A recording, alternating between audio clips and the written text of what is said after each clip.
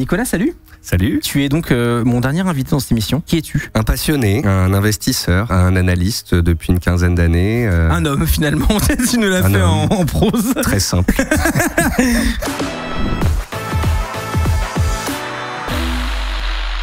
Je suis hyper content de t'avoir dans cette émission parce que tu es un analyste des réseaux sociaux. Tu es plutôt marché traditionnel et tu t'es intéressé un peu au marché crypto aussi. C'est comme ça que je t'ai connu parce que forcément on est beaucoup plus exposé culturellement à ces marchés-là. Et tu fais de l'analyse. Comment tu décrirais ton boulot si les gens te suivent sur Twitter après et c'est quoi ce que tu postes sur Internet? Beaucoup d'éducation. Surtout, en fait, je me nourris de toutes les erreurs que j'ai pu faire en 20 ans, donc il y en a eu pas mal. Ouais. Et du coup, j'aimerais bien que les gens ne les fassent pas. Donc, je fais de l'éducation, de la prévention, de la vulgarisation. Et après, si tu veux, j'ai plusieurs casquettes, c'est-à-dire que j'ai travaillé pour des sites d'analyse comme Zone Bourse, chez qui j'ai commencé ma carrière et chez qui je travaillais ces 2 dernières années. Ouais, je t'ai connu à ce moment-là. Ouais. Et je suivais énormément les actions, je passais aussi sur BFM et dans pas mal de médias, du coup je suis beaucoup la macroéconomie et c'est vrai que ça me passionne énormément de savoir... Putain, toi aussi, t'as fait les plateaux de BFM avec les mecs en chemise énervés? Ouais. Incroyable. Jusqu'ici je portais la chemise, la cravate et tout ça, maintenant je suis un peu plus détendu. Ça y est, tu es libre maintenant, on a donné une chaussette à Dobby, ça y est, c'est fini, finito la cravate. Et j'adore aussi l'analyse du sentiment de marché. En fait, si tu veux, grâce à Twitter, super outil, je suis les analystes les plus haussiers, les plus baissiers de la planète, anglais, américains, asiatiques. Ça me donne le tempo, ça me donne une couleur, une température. Et j'adore aussi suivre ce que font les particuliers, étant donné que j'ai passé les 100 000 followers là, que je discute avec beaucoup de gens depuis des années. Quand par exemple, il y a 3 semaines, je suis en vacances et que je reçois 5 emails de gens qui me disent « c'est la fin du monde, il faut tout vendre », là je me dis « oh, c'est peut-être le moment d'acheter là ». Est-ce que cet indicateur marche? Est-ce que l'indicateur gens du quotidien, écoute, est-ce que si tu fais strictement l'inverse de ce que font les gens, ça marche? C'est devenu un de mes indicateurs les plus pertinents. Et c'est incroyable. Il y a pas mal de... C'est pas étonnant et incroyable en même temps. On sait que 90% des investisseurs particuliers, enfin des traders particuliers, parce qu'il faut bien, tu vois, tu as 2 catégories. Ça, c'est mon chiffre clé dans les dernière conf que j'ai fait, c'est 90% des particuliers qui font du trading perdent, 90% des particuliers qui font de l'investissement long terme gagnent. Fin du game. La plupart des gens qui font de la bourse sont des hommes, la plupart des hommes qui font de la bourse ont besoin de trader, ont besoin d'assouvir un désir de trade, de souffrance, ils sont un peu maso, de etc. PMU un peu quoi.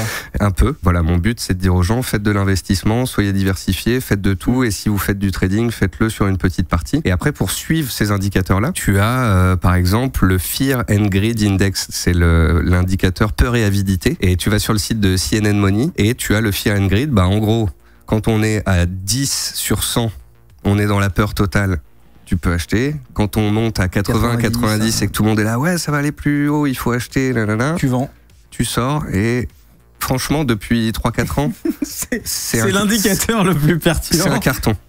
Par contre, il faut la patience d'attendre des extrêmes. Mais cette année, par exemple, sur le 440, quand tu regardes l'indice, en fait, il est dans un canal horizontal. On gagne 20%, tu sors, on perd 20%, tu rentres, on gagne 20%, et ainsi de suite. Tu ping-pong, en fait. Tu fais du ping-pong. Tu pourrais limite le mettre dans un bot, quoi. Ouais. T'es sur Twitter, tu fais de l'analyse de marché. C'est un milieu qui, on va se parler franchement, étant rempli de charlatans. Et moi, la question que je voulais te poser, c'est je m'intéresse à ces trucs-là d'investissement de trucs, je vais sur Twitter, je follow des comptes, même en crypto, des influenceurs crypto et tout machin. Comment je fais pour déceler une bonne information d'une information éclatée quand je connais pas trop, tu vois? Déjà, c'est de savoir comment la personne en question gagne sa vie, pour qui il travaille. C'est-à-dire? Quand tu vois des mecs qui font des cryptos, qui font des giveaways en permanence et qui travaillent avec des courtiers à Chypre, tu te dis que... C'est extrêmement spécifique. Ah, quel enfoiré. Ok, oui, d'accord. J'ai pas dit Malte. Non. Bon. Je n'identifie personne. Ne commencez pas à essayer de savoir si je parle de quelqu'un. Je ne parle de personne. C'est pas parce que quelqu'un fait une vidéo quotidienne. Ouais. Moi, c'est ça. C'est à un moment donné, je disais oui, un tel ou un tel fait de l'analyse graphique, il dit n'importe quoi. Et on me disait oui, mais il donne de son temps, il fait des vidéos quotidiennes. Non, il fait des vidéos quotidiennes parce qu'il est payé par un courtier pour faire des vidéos quotidiennes. Il est payé par l'affiliation. Et c'est parce qu'il travaille parfois pour des courtiers pas très catholiques et qui fait des offres dans tous les sens et qu'il ouvre des comptes qu'il mange. Alors faut Donc tu veux dire regarder que ça dit les termes de ouf. Bah regardez avec qui la personne travaille. Est-ce qu'il bosse avec des boîtes européennes, américaines, enregistrées dans des vrais pays normaux? Est-ce que les courtiers avec lesquels il bosse sont PSAN? Déjà c'est la base quand tu fais de la crypto. Ah je sais pas si je le mettrais en critère moi, c'est quand même très restrictif le PSAN. Oui c'est vrai. Enfin, tu vois, il y a des tas de bonnes boîtes aux US et ailleurs en Europe qui sont pas PSAN, tu vois. C'est vrai. Et c'est des bonnes boîtes pour autant. Je sais pas, mais par contre, c'est vrai de regarder, oui, est-ce que tous ses partenaires sont dans des paradis fiscaux? Est-ce qu'il fait des giveaways H24? Est-ce qu'il change souvent de partenaire ou est-ce que c'est des relations long terme? Moi, j'aurais dit, est-ce qu'il change souvent d'opinion profonde? Tu vois ce que je veux dire? Oui. Alors. Je sais pas si tu le prends en compte, ça ou pas. Parce que tu peux changer d'avis, mais d'opinion profonde, c'est autre chose, tu vois. Faut pas faire la girouette sur le fondement de ton investissement. Voilà, les mecs qui à 60K sur le crypto disaient to the moon et qui à 30K disent faut arrêter les cryptos, c'est terminé. Bon, voilà, moi je dis ça pour ça parce que j'en ai vu plein. C'est sûr que c'est compliqué. Après, il y a beaucoup de gens qui font de l'analyse graphique et qui te parlent de figures qui sont inexactes ou qui ne sont pas validées. Alors ça c'est les vrais critères de l'analyse technique. C'est la deuxième partie de la question. Donc l'analyse technique, c'est le fait de regarder le passé via les graphiques et d'essayer d'estimer ce qui peut se passer dans le futur avec différents patterns qui existent et qui sont utilisés pour le coup par des pros. Mais quand tu connais pas, comment est-ce que tu fais la diff entre quelqu'un qui fait vraiment de l'analyse technique et quelqu'un qui est en train de se gribouiller sur TradingView? Bah Dior. Do your own research. Le mec parle d'une ETE, d'un biseau descendant, de tout ça. Tu vas lire la définition, tu te formes. Tu peux pas te dire, je vais suivre un mec qui est spécialisé en analyse graphique sans aller vérifier la véracité de ses propos sur l'analyse graphique. Tu vas te taper un bouquin d'analyse graphique ou tu vas aller sur un site de base. Personne va faire ça en fait. T'as des sites gratuits, ABC Bourse, tu vois, le truc de l'ABCDR de l'investisseur, ça existait pour les actions, c'est la même chose pour les crypto-monnaies, puisque les graphiques, en fait, c'est le reflet de la psychologie des opérateurs matérialisés sur ton écran.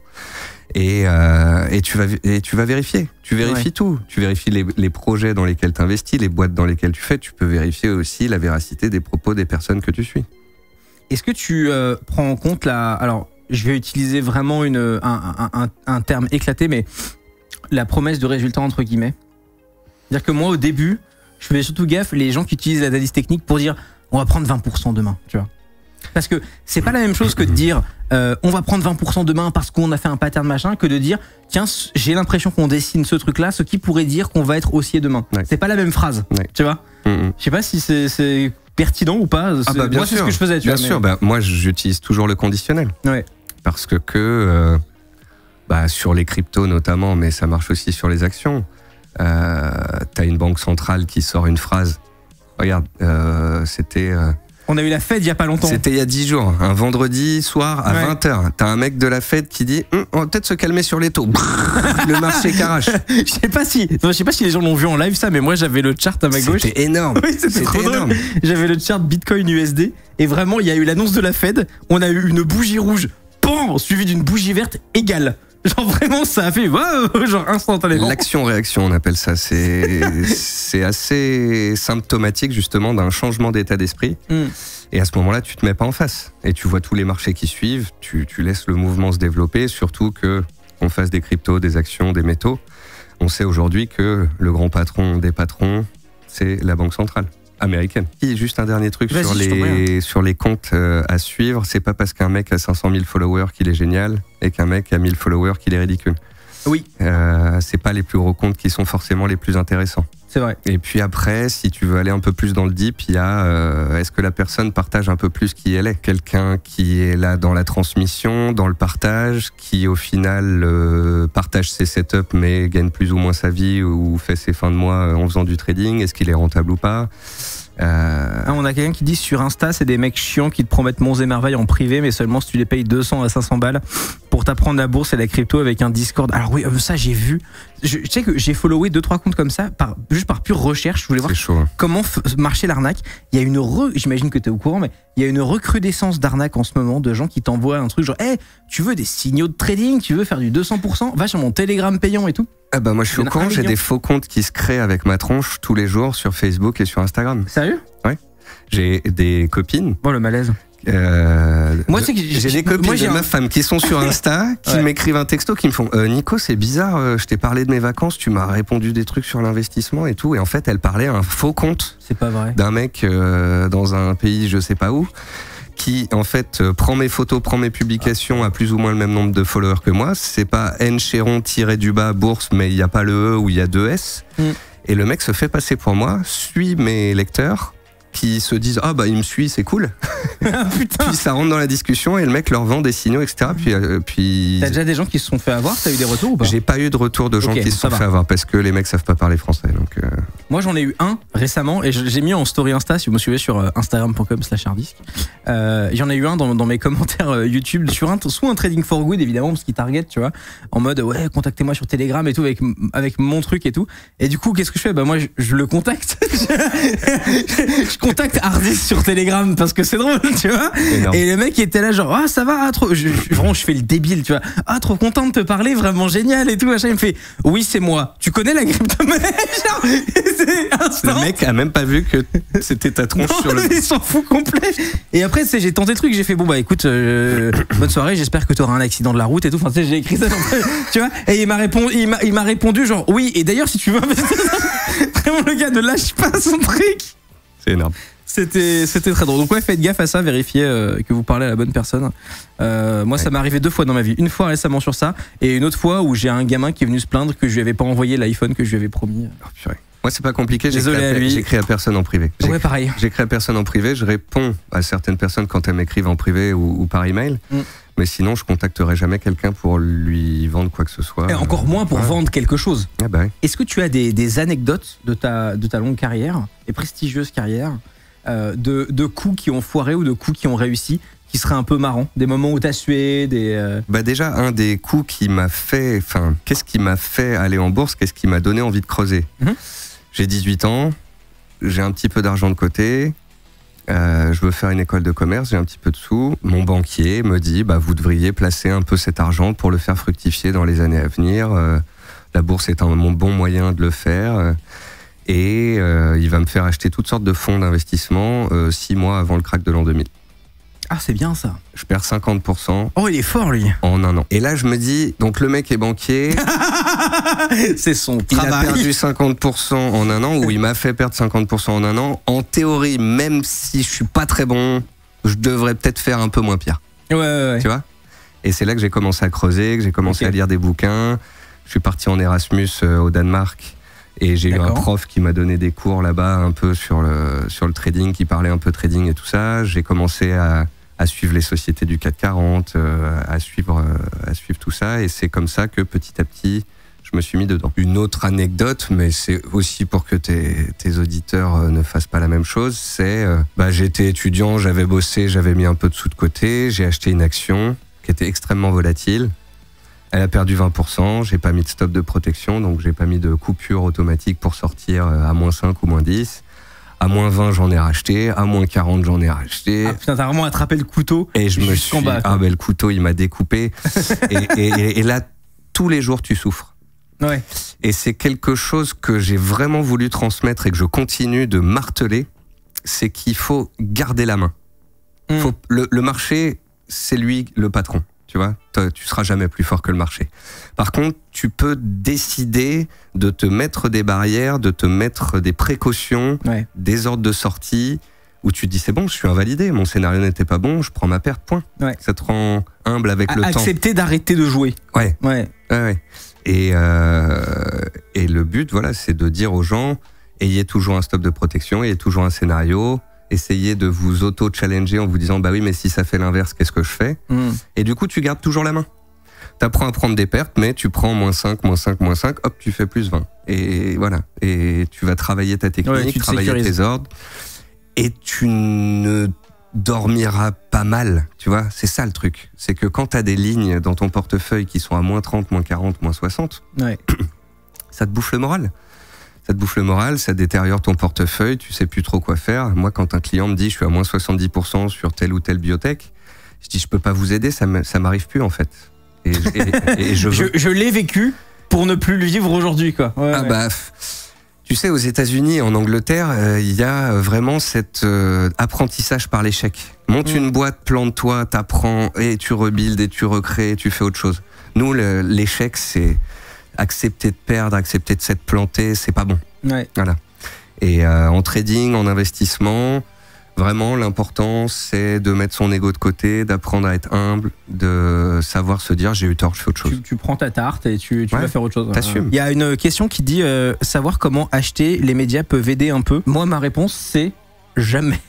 Genre, tout ce que je vois dans un article, c'est soit par un analyste un peu boomer, si c'est sur un sujet que je maîtrise et je suis pas d'accord avec le type, soit c'est trop tard. C'est l'un des deux. Je n'ai jamais vu un article sur une valeur X ou Y que je suis qui était de bons conseils de toute ma vie. Alors après, il y a médias, social media ou grands médias. Oui, là je parle d'articles. Si tu parles des articles, il y a un journal quand même aux États-Unis qui est phénoménal, c'est Barron's. Je le connais pas. Et Barron's c'est quoi fait des unes qui sont mes bijoux. C'est-à-dire que quand le pétrole est à 140 il y a 6 ou 7 ans et qu'ils disent ça va à 200, tu sais que c'est le point haut. Quand le pétrole descend à $20 et qu'ils disent c'est la fin du pétrole cher, tu payes le pétrole. Il y a 1 an et demi, ils disaient le dollar est mort. Le dollar a tout pété depuis 1 an et demi. Il vient de prendre 30%. Et là, ils viennent de sortir un article il n'y a pas longtemps, dollar is the king. Et là, tu te dis, ouh, ça peut-être se calmer. Et de la même manière que je te disais qu'il faut faire l'inverse des particuliers dans certaines classes d'actifs, il faut parfois faire totalement l'inverse des médias. Autre exemple, celui-là était bijou, c'est le CAC 40 l'année dernière. On est en 2021 et le CAC 40, sans prendre en compte les dividendes, le CAC 40 revient à ses niveaux de l'an 2000 et fait un nouveau plus haut historique. Et là, je me suis dit, purée, j'attends qu'une chose, c'est que les grands journaux français titrent « Nouveau record historique du CAC 40, les actionnaires sont de retour sur les actions », là tu sais qu'il faut te barrer. Tu ouvres un short. Tu sais qu'il faut prendre le marché avec des pincettes et que si... c'est un peu comme quand ton chauffeur de taxi te dit qu'il faut acheter tel ou tel crypto, tu vois. Ouais, c'est finito. C'est une chaîne. T'as les professionnels, les particuliers, puis les gens qui en font très peu, la boulangère qui va te dire quand ça atteint les gens qui sont le moins actifs normalement là-dedans, c'est ça. C'est fini. Alors je n'ai rien contre les chauffeurs de taxi, d'ailleurs je trouve que de plus en plus, étant donné qu'ils ont beaucoup de temps et qu'ils suivent beaucoup, j'ai eu des discussions assez tripantes avec des chauffeurs de taxi sur le marché. T'as le mec qui a son iPhone avec Waze et qui a un deuxième iPhone à côté avec les cours du CAC ou du Bitcoin. Ah, c'est drôle. Et là c'est énorme. Ah, j'en ai jamais croisé comme ça, putain, j'ai pas eu de chance. Qu'est-ce que c'est Crédit Suisse et pourquoi ils sont dans la merde? À toi. Crédit Suisse, donc c'est une grande banque qui détient énormément d'actifs, je pense des dizaines de milliards d'actifs. Et on dit en ce moment que Crédit Suisse peut engendrer le prochain Lehman Brothers. Alors, pour la culture économique et pour revenir un peu dans le passé, on est en 2008, il y a la crise des bancaires. En fait, à ce moment-là, tout le monde s'est endetté, les banques sont endettées, le marché commence à perdre pied. Et alors qu'aux États-Unis, généralement, on va sauver une grosse boîte en difficulté. Ici, Lehman Brothers ne se fait pas sauver et du jour au lendemain, on laisse une grande banque américaine faire faillite et c'est le début de la crise des subprimes, grosse crise immobilière et ça a un effet domino. Lehman Brothers coule.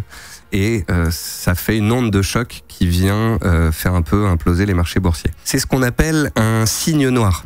Un signe noir, c'est quelque chose qui arrive qu'on n'avait absolument pas prévu. Et c'est en fait là où je veux en venir, si tu veux, quand on parle de Crédit Suisse, parce qu'aujourd'hui on dit Crédit Suisse, c'est comme Lehman Brothers, c'est une grosse banque, elle pourrait peut-être faire faillite, son action est en train de baisser depuis un certain temps. Mais en fait, on le sait, ce n'est donc pas un signe noir, ce n'est donc pas quelque chose dont on ne se doute pas, ce n'est donc pas quelque chose qui pourrait être cataclysmique. Ça ne veut pas dire que ça va pas arriver. Non, mais si ça arrive, c'est pas forcément grave. En fait, tu regardes l'action de Crédit Suisse depuis le point de 2008, elle ne fait que chuter. Et encore là, depuis 2 ans, elle est passée de 20 à 4. On sait que ça va pas bien chez Crédit Suisse. On sait qu'il y a aussi les courbes de Crédit Suisse et d'HSBC qui suivent un petit peu. Bon, Crédit Suisse, on va dire que c'est la plus en danger. On a vu en fait le graphique des CDS de Crédit Suisse monter fortement. Qu'est-ce qu'un CDS? C'est le coût de l'assurance contre le défaut de la banque en question. Et les mecs se sont mis à acheter des assurances à fond en se disant waouh, si ça fait faillite, j'ai mon assurance. Aujourd'hui, si ça arrive, ce n'est donc pas quelque chose qui serait brutal, puisque tout le monde en parle. Ce ne serait pas un signe noir. Et je pense qu'il y a brutal pour les clients quand même. Hein. Oui, mais je pense que la banque se ferait dépouiller et tous les petits copains autour rachèteraient les actifs. et reprendrait les différentes pièces et se les redistribuerait. Oui, donc tu veux dire que pour les petits porteurs, en fait, ce serait un peu OSEF, quoi? Ah bah pour le mec qui a son compte dans une banque, en théorie, les comptes sont ségrégés avec ceux de la banque. Ça veut dire que la banque va pas aller puiser. Je sais pas comment ça se passe dans tous les pays, ça. Donc les grandes banques, de toute façon, qui sont régulées par le système bancaire international, ont des comptes ségrégés avec leurs clients. Ça veut dire que tu ne peux pas aller piocher dans les comptes des clients si toi, la banque, tu as des dettes et qu'il faut que tu les rembourses. Ah oui, c'est dans tous les pays, ça, je savais pas. Donc pour une énorme banque comme ça, peut-être que la banque ferait faillite en tant que telle, mais qu'elle serait dépecée et que les clients seraient rachetés par les petits copains. Les actifs sous gestion seraient rachetés par des grandes boîtes de gestion, etc. Donc pour toi, la news est déjà à peu près pricée. On est au courant, peut-être, mais au final, on s'en fout. Ça se passe, tu fais -5 le matin, tout le monde dit vous avez prévenu, etc. Mais c'est pas... Voilà, je pense pas que ce serait une déflagration aussi puissante que ce qu'on a eu avec les Lehman Brothers en 2008. Dette d'État. Dette d'État.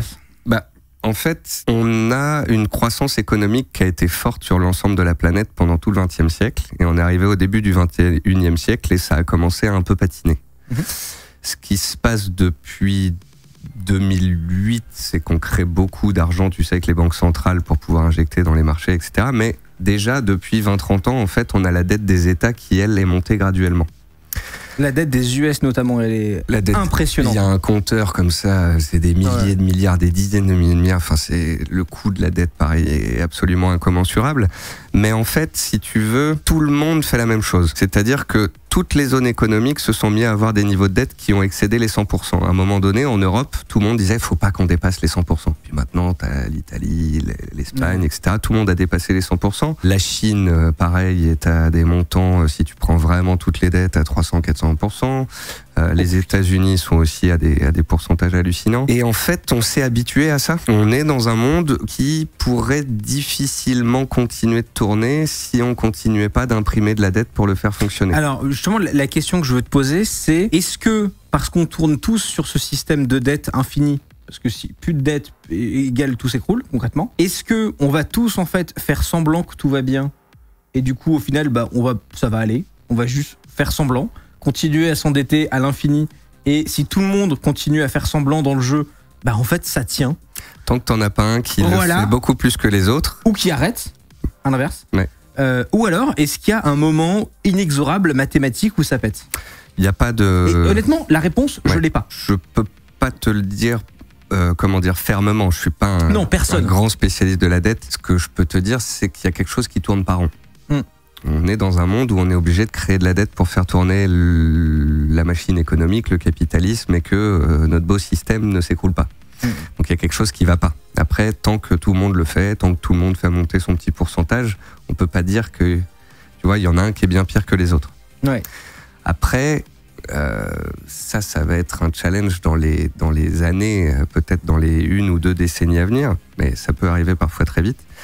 Est-ce qu'il y a une zone économique où ça pourrait se détériorer plus vite que dans les autres? Tu vois, là, avec l'Europe qui est un peu coincée, avec la guerre en Ukraine, avec l'inflation qui devient beaucoup plus forte et qui ne retombe pas parce qu'il y a la crise énergétique, avec cette année, on a l'énergie qu'il faut, mais l'année prochaine, ça va être un peu plus compliqué. À un moment donné, les investisseurs pourraient se dire, bon, l'Europe, il y a beaucoup de dettes, ils sont en récession, c'est pas joli, on va faire moins confiance à l'Europe dans sa capacité de pouvoir rembourser sa dette par rapport à d'autres zones économiques qui tournent mieux. Et donc, à ce moment-là, les investisseurs peuvent soit attaquer la dette via le marché obligataire, soit via la monnaie. C'est donc la transition verte.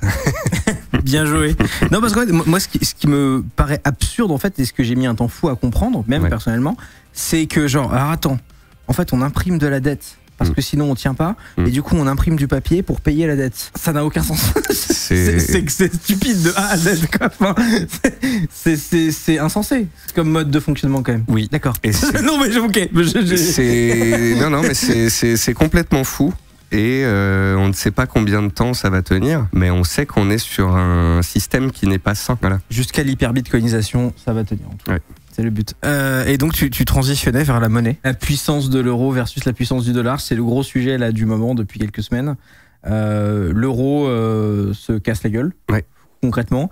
Et de toute façon, de toutes les monnaies fiat, c'est quoi? C'est à peu près que le dollar qui s'en sort plutôt pas trop mal là en ce moment. Alors, historiquement, quand on est en crise comme cette année, qu'il y a des craintes, des guerres, de la récession, des choses comme ça, Il y a 3 monnaies qui s'en sortent. Et ces 3 monnaies dites refuge. Il y a le yen, le franc suisse et le dollar. Et le yen japonais, pas le yuan. Ouais. Le yen japonais, d'habitude, historiquement. Ouais. Moi je voyais le Japon comme étant hyper fragile justement. Le Japon est hyper solide, la dette est détenue en grande partie par le peuple. Je savais mine pas de rien, c'est une énorme puissance. Okay. Et il y a une confiance dans la gestion du pays et de la dette qui a toujours été bonne pour les marchés. Mais cette année, pour la première fois, le yen n'est plus refuge. Mais historiquement, il l'était, c'est intéressant. Il l'était. Le franc suisse l'est moins. Et vraiment, là, tout le monde s'est dit, s'il faut se réfugier quelque part, c'est sur le dollar américain. En fait, dès qu'il y a une crise, les gens sortent un peu des actifs, actions, crypto, tout ça, et se disent, je vais le mettre dans quelque chose qui est le plus solide, qui est le plus soutenu, le plus énorme aussi, le plus liquide. Parce que c'est ça aussi. Quand tu as des marchés qui déraillent, quels qu'ils soient, obligataires, actions et tout, c'est dangereux. Il faut aller sur un actif liquide. Et étant donné les sommes qui sont en circulation aujourd'hui sur la planète, quand des gens veulent un peu sortir des marchés et se mettre sur quelque chose de tangible, le liquide, dollar, etc., c'est pas stupide, ils vont sur le dollar. Ouais. Et étant donné que la Banque centrale américaine monte ses taux à fond très rapidement ces derniers trimestres, eh bien, tu vas avoir une rémunération de la détention de ton dollar. Donc les gens vont chercher à aller sur le dollar plutôt que sur l'euro, qui rémunère moins, les taux sont moins élevés, et où en plus il y a une crise énergétique, récession, guerre, etc. Et c'est pour ça que tu as l'euro-dollar qui a perdu 20% ces 6 derniers mois. À ton avis, en projection moyen-long terme, est-ce qu'il y a une béquille pour l'euro là? C'est complexe. Moi honnêtement, ça me paraît... Je suis pas permabert, tu vois, mais c'est compliqué. C'est compliqué là quand même. Hein. C'est compliqué. Ouais. J'aime ma zone économique, j'aime voilà, ma monnaie, mon pays, les projets, les choses comme ça, mais je crois que le projet de l'euro, il a été un peu bancal. Ah oui, tu es dans la construction de la zone économique. Ouais, peut-être qu'on a été trop vite, peut-être que je sais pas. Mais moi, honnêtement, tu vois, genre, on en a parlé un peu en off, tu sais, les gens qui sont tout le temps soit permaboule, soit tout le temps positif, tout le temps négatif. Il y a aussi un peu, je pense que tu l'as décelé aussi, il y a aussi un peu, je trouve, certains analystes, ils kiffent la catastrophe. Ouais. Ça vend beaucoup plus. Ils adorent la catastrophe. Ça vend beaucoup plus. Ils sont un peu survivalistes des marchés, tu vois, genre. Mais même ça vend, mais même humainement, j'ai l'impression que ça les fait kiffer en fait. Parce qu'ils se voient comme des espèces de héros et tout, un peu comme des Américains dans un film de super-héros, tu vois. C'est beaucoup plus dur d'être positif. Dans un monde complexe, dans le monde d'aujourd'hui, où tu as des crises, des guerres, des challenges à venir avec l'énergie, les populations, le réchauffement climatique, toutes les merdes qu'on a gérées, qu'on est tous à bouffer sur la planète, la chaleur qui explose. Là, on se balade en t-shirt bientôt au mois de novembre. Tu sens bien qu'on va avoir des challenges à relever et qu'il va y avoir des accidents de parcours. Et c'est pour ça que, et c'est ce que je disais à Marc d'ailleurs aussi, c'est pas que je suis dans le catastrophisme, c'est que je vois pas comment on s'en sort bien. Il y a une... et c'est quoi le scénario positif du coup? Il y a une capacité intrinsèque de l'humain à se démerder. Je suis assez d'accord. À sortir des crises, à sortir des guerres. Et quand tu discutes avec des papis de 80, 90 ans et que tu leur dis ouais, c'est vraiment une situation difficile en ce moment, et que le mec il te regarde, il fait tu te fous de moi là? Nous on a fait la Seconde Guerre mondiale, il y avait des centaines de milliers de morts. Avant ça, ils ont eu la peste bubonique, machin. Dans certaines régions, 80% des gens qui y crevaient. Là, vous avez tous des magasins ouverts, des iPhones et machin, tout va bien. Et oui, c'est vrai que pour le coup, on est catastrophiste aussi, tu vois. Pour le coup, notre pire d'aujourd'hui est meilleur que le pire d'avant. C'est pas faux. Et puis nous, dans les pays développés, ça va quand même globalement bien. Alors après, je dis ça, je veux pas non plus ne pas prendre en considération les classes sociales basses qui souffrent énormément de l'inflation en ce moment, de hausse de coût de l'énergie. Oui, mais on n'est pas dans un pays qui est en galère totale. On n'a pas encore ce qui a été la source des révolutions ces 500 dernières années, à part en Angleterre. Là, ça commence à être chaud. Pire crise économique depuis 400 ans, limite. Avec leur première ministre qui a fait 40 jours, là. Avec Ryanair, je crois, qui a trollé la ministre. Alors, je sais pas si c'est Ryanair qui l'a fait ou des gens qui l'ont fait, mais ils lui ont fait un billet London Anywhere. Allez, sors de là. Au revoir. C'est quoi la vision optimiste des 5 à 10 prochaines années, tu vois? Sur quoi on peut s'appuyer, là, de positif, pour au final, bon, on sait que ça va être un peu à chier, on le sait, ça c'est inévitable, mais que ce soit pas la catastrophe et que bon, on reparte un peu tranquille. Alors moi je pense qu'il faut écouter des vidéos ou lire des investisseurs historiques, du Warren Buffett ou du Bogle, qui sont des personnes qui t'expliquent qu'en fait le monde a toujours été de l'avant, On a toujours eu des sociétés qui ont créé de plus en plus d'argent. On a toujours des nouveaux business qui se sont développés. Ça continuera d'être le cas. Si tu crois pas en ça, va t'acheter un bunker, des boîtes de conserve et une carabine. Mais si tu penses que la machine humaine, la machine capitaliste, économique va continuer de perdurer, qu'on va continuer, tu sais, on a eu la vapeur, on a eu l'électricité, on a eu les avions. Dans les années qui viennent, on va avoir l'intelligence artificielle, on va avoir la recherche médicale. L'espace, moi j'espère. On va peut-être avoir l'espace, les énergies renouvelables en partie. Les nanotechnologies. Donc il y a toujours des secteurs qui performent, qui percent et qui vont tendre à se développer dans les années qui viennent. Tout ce qui est pour les personnes âgées, puisqu'on va être de plus en plus de vieux dans les pays développés, c'est ce qu'on appelle les méga trends. C'est des choses où tu es pratiquement sûr que dans les 10 ans qui viennent, ça va se développer. Ou le manque de pétrole, le fait que le secteur pétrolier et que les énergies renouvelables vont continuer de se développer, tu vois, des choses comme ça. Et ça, à la limite, ça peut être un signal pas si négatif que ça. Alors, le manque de pétrole au jour J, c'est la merde, certes. Mais sur une tendance plus longue, au final, ça peut amorcer une transition vers d'autres modes de se déplacer qui est pas forcément idiote.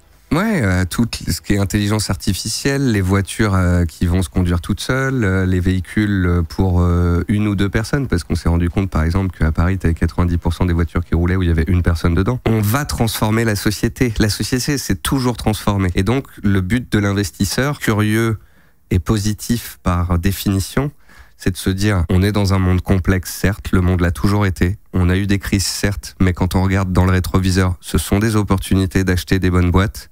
On a toujours des secteurs qui se développent. Et t'es dans une vision de, comme diraient les gars dans les cryptos, on build, tu vois.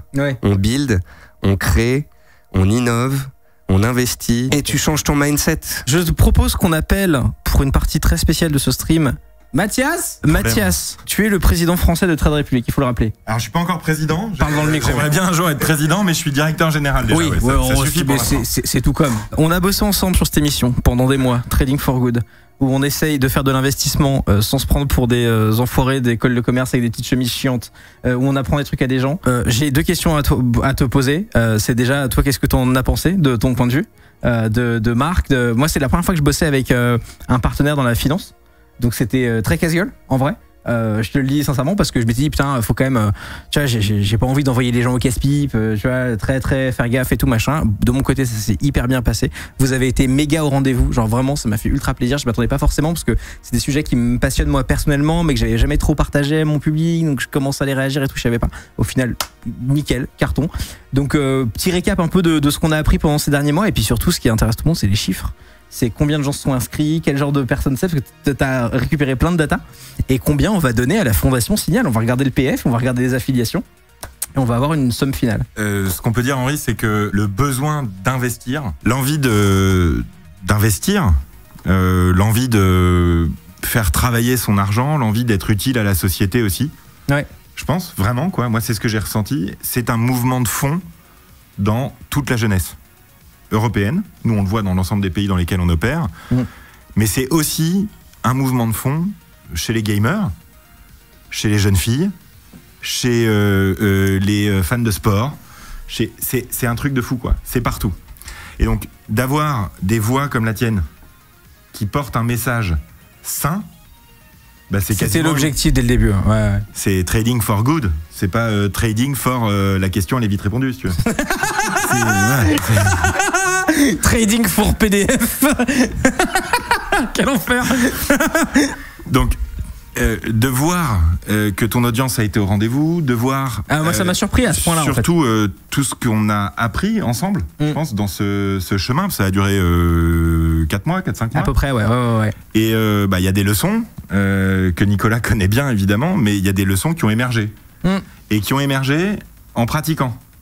En montrant. Toutes les semaines, en allant voir le truc. Petit à petit. Et c'est comme ça qu'on apprend. Et si je dois les résumer vite fait, si vous devez repartir avec un truc, mettez des stops quand vous prenez des actions. Ayez un plan de ce que vous faites. asseyez-vous avant même d'ouvrir l'application en mode je veux faire ça, je veux investir là-dessus, je veux surveiller ça parce que je connais ou parce que j'aime bien ou parce que machin truc. Faites de l'investissement programmé, DCA. Je sais que les gens ont été super friands, tu m'as donné les chiffres, c'est incroyable. Parce que c'est une façon saine et qui a un taux de risque le moins élevé possible de faire du DCA pour pouvoir prendre les bas, les hauts et pas se faire manger en achetant un top. Et voilà, et faites gaffe aussi à où est-ce que vous vous renseignez, prenez le temps, faites pas d'action comme ça parce que vous avez senti que quelque chose bougeait de ce machin, renseignez-vous, prenez le cœur de votre portfolio sur des valeurs qui sont très peu volatiles. Tu disais que tu avais 10% dans les cryptos par exemple pour cette raison-là. Tous ces trucs-là, on a fait beaucoup de trucs en 4 mois quand même. En fait, c'est ce qu'on devrait faire au collège, hein, pour être clair. Vous avez un niveau collégien, ok. Non mais attends, ce que tu as fait là, moi c'est ce que j'appelle le permis d'investir. C'est-à-dire, tu as donné à ton audience un support agréable, sympa, fun, mais qui leur a donné les bases pour avoir le permis d'investir. Ce permis d'investir, on a de l'éducation sexuelle, on a de l'éducation civique, on a de l'éducation sportive. Ouais. On apprend à disséquer des grenouilles. C'est vrai. On apprend, je sais pas moi, les dates incroyables de l'histoire. Enfin, tu vois ce que je veux dire? Mais on n'apprend pas à gérer son argent. Ouais. Donc voilà. D'ailleurs, tu as même influencé les gens de mon équipe, parce qu'il y a Velvet qui est dans mon chat, qui travaille ici, qui dit écoute, j'ai fait un joli ROI avec Trade Republic et j'ai appris plein de trucs. Maintenant, je suis de l'actu financière et tout machin. Donc c'est trop drôle, quoi. Tu vois? Et c'est des gens qui s'intéressaient pas du tout à ça, quoi. Donc moi je trouve ça génial. Est-ce qu'on peut passer aux chiffres? Bien sûr. Qu'est-ce que tu peux me dire sur toute la durée de l'émission? Je sais pas quel genre de chiffre tu as exactement. Le nombre d'inscrits, le nombre de gens qui ont des portefeuilles, peut-être le montant total tradé. Qu'est-ce que t'as? Alors, je pense que le chiffre le plus important, c'est que si tous les auditeurs de Trading for Good gardent les plans d'investissement programmés qu'ils ont créés depuis le début de l'émission, c'est plusieurs millions d'euros qu'ils auront dans 15-20 ans. Ah, on est à CGC de là. Ouais, c'est vraiment important. Donc on va annoncer les chiffres. Hein. Il y a 406, c'est pas une bagnole. Trading for Good. 406 comptes. Il y a 406 personnes qui ont ouvert un compte chez Trade Republic grâce à Trading for Good, ce qui veut dire qu'on va reverser 4060 euros. Ah, c'est incroyable. À la Fondation Signal. Voilà. J'ai pas de sound effect, bravo, mais franchement, 4060 euros qui partent à la Fondation, incroyable. Juste sur l'affiliation, on n'a pas encore ouvert le PF. On va le voir à la fin. C'est fou. Et alors, qu'est-ce qu'ils font les gens du coup dedans? Il y a eu des plans d'investissement programmés qui ont été ouverts, tu m'as dit? C'est probablement le plus beau, je trouve, moi. Enfin, en tout cas pour leur portefeuille à eux. Ouais. C'est qu'il y a près de 300 plans d'investissement programmés qui ont été mis en place. Ah oui, c'est énorme. Ouais. Et qui sont actifs du coup. Et qui tournent tous les mois. Incroyable. Voilà. Donc les exécutions se font. Et on voit et d'ailleurs je voyais dans le chat des exemples, mais évidemment beaucoup d'ETF. Donc des paniers d'actions pour diversifier au maximum. La diversification, je pense que c'est aussi une leçon que tu as retenue de cette émission, quoi, et ta pratique sur ton portefeuille. Donc voilà, des chiffres hyper incroyables. Alors attends, je vais aller chercher continue si tu veux, si tu as d'autres chiffres. Moi je vais aller chercher du coup le chiffre final en ouvrant le PF. Moi, ce que je trouve assez génial, c'est que j'ai pas les chiffres de vues, voilà, combien de personnes ont suivi l'émission, etc. Honnêtement, c'était énorme. Mais 406 ouvertures de compte juste sur cette émission-là, c'est quand même vraiment incroyable. Messieurs, dames, oh là là là, oh, c'est cochon. On va, au total, avec le portfolio qu'on a tradé, plus l'affiliation, on va reverser à la Fondation Signal 5082,96 €. C'est incroyable. Juste en tradant et en faisant les singes chaque semaine, et parce que vous avez ouvert des comptes gratuits sur Trade Republic depuis l'émission. C'est génial. Je suis refait. Merci beaucoup pour avoir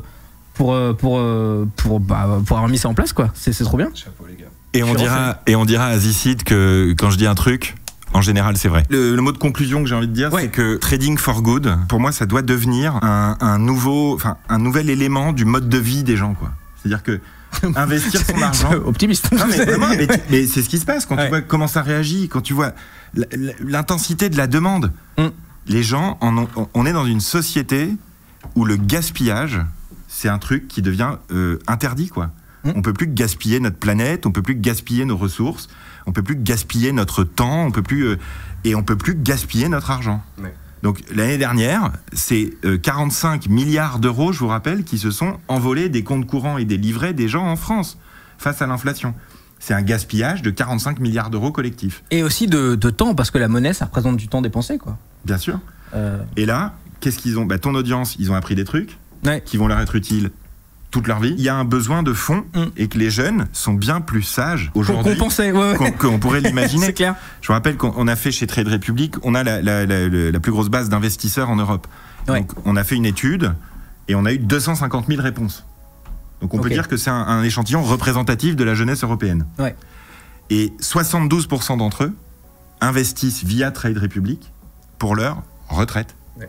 Alors qu'ils ont 20 piges. Alors qu'ils ont entre 20 et 30 ans. Et les participants à Trading for Good, c'est pareil. Donc, moi, je voudrais juste terminer en disant merci aux jeunes. Parce que moi, j'ai 37 ans, je suis à la charnière. Non, te vieillis pas non plus. Même culturellement, tu vois, même personnellement, je comprends, je suis à la charnière entre les deux. Ouais. Et ben, vraiment, big up à la génération Z, big up aux millennials, parce que vous êtes en train de faire un truc que des milliers de banquiers et d'assureurs pensent que vous êtes incapable de faire. C'est-à-dire former une armée de retail. De citoyens investisseurs. Incroyable. Donc bravo et en avant. Let's go. Merci tout le monde. Merci Nicolas pour ta présence. Merci Mathias pour toute cette opération. Je rappelle, c'est 5 082,96 € qu'on va reverser dans les prochains jours, semaines, le temps qu'on s'organise à la Fondation Signal.